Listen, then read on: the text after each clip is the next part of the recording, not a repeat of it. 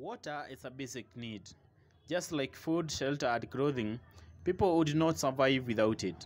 In line with the 2030 vision, most of the county government, in conjunction with the national government, they have embarked on building several dams in Kenya, with a lot of news implicating government officials on their corrupt dealings concerning building of these dams. Some governments have gone against all odds to make sure they deliver on their promise to supply their citizens with enough clean water. This is one of the many dams that are being constructed in Machakos County under the leadership of one Dr. Alfred Mutua. The dam construction is progressing in an impressive way, and the residents of this area will only have to be a little bit patient awaiting the completion of this dam. KENBENS Media TV hopes that all the other dam projects that have stalled anywhere else will get back to track and make Kenya a better place to live in.